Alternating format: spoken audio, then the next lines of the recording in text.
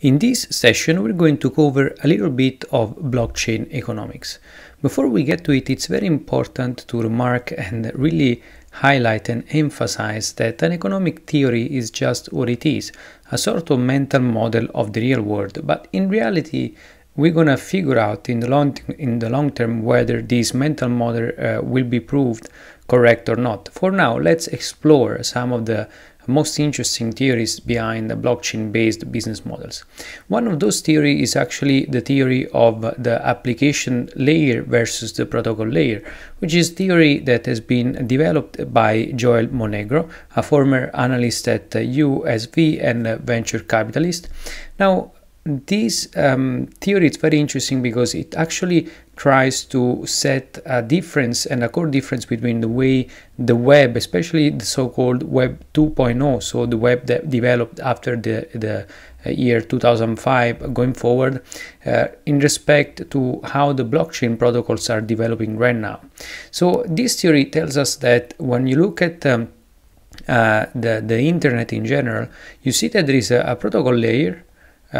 The web economy is made of, let's say, two core parts. One part is the protocol layer, the other part is the applications layer. When you look instead at the blockchain-based economy, the things are switched upside down. So you got an applications layer beneath the protocol layer. Now, why is this difference important? This theory is telling us that when it comes to the web economy, most of the value, the value in terms of the economic value, it has been captured by companies, by corporations that built actually those applications on top of a protocol. So the real economic value was not in the protocol itself, for some few important reasons. The most important one is that, of course, when it comes to data, you want to look for things on the web that can gain network effects. Now you know that on the internet, network effects are not gained at protocol layer because the data is not locked inside the protocol. Instead, the data is locked inside the application. So if you're using Facebook, if you're using WhatsApp, if you're using TikTok or any other application, you know that they gather data inside the application. The data is proprietary and they're using, refining, repackaging the data to actually grow their business model. And that's the whole model of so-called Web 2.0. So in this case, the network effects are forming at applications layer because that's where the data is locked in, that's where the data has grown, and that's where network effects are built up over time. In a blockchain-based economy, instead, we have the opposite effect. Here, the data is not locked in, is not proprietary, is not a secret data. It's actually data that is kept public on top of the protocols, and the protocols are really the let's say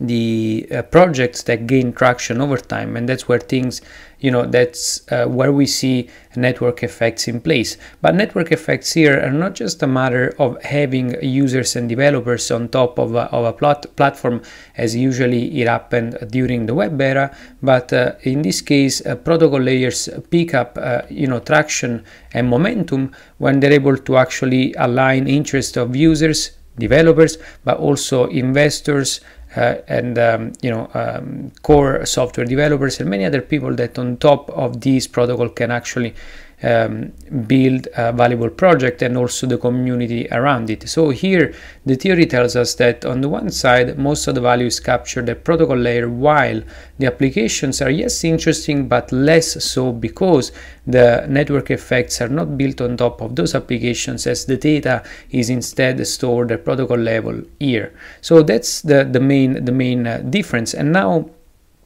when you look at this sort of theory, of course, it's very interesting, especially to trace a main difference on how the web developed and how the blockchain-based, economy is developing right now. But it's very important to understand that, again, network effects can be built up in several ways. And for instance, during the web era, we used and we understood the network effects in terms of data of users and the way it got repackaged to also create, to make the platform more interesting for users, but also to sell advertising on top of those platforms.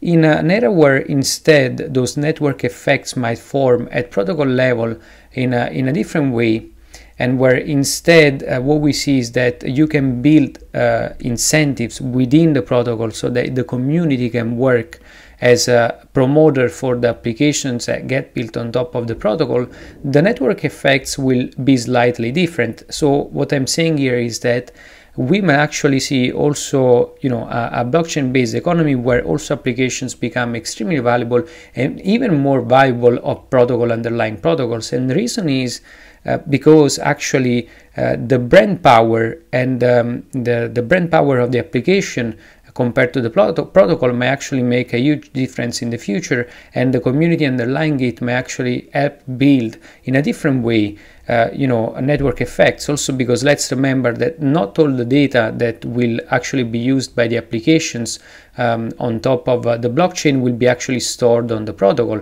Some of it will be only in the application, so not everything is going to sit on top of the blockchain.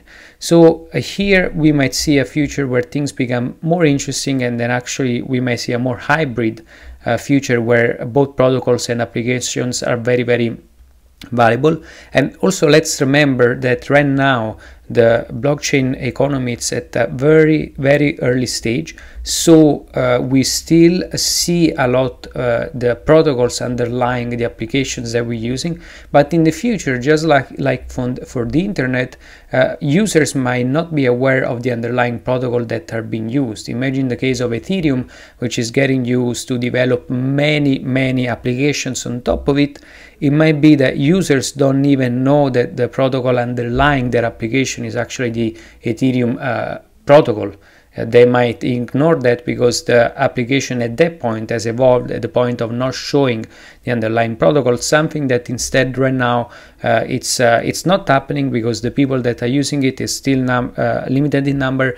They do understand the industry, and many users are also interested in understanding the technical development, something that going forward as more users come in will completely change.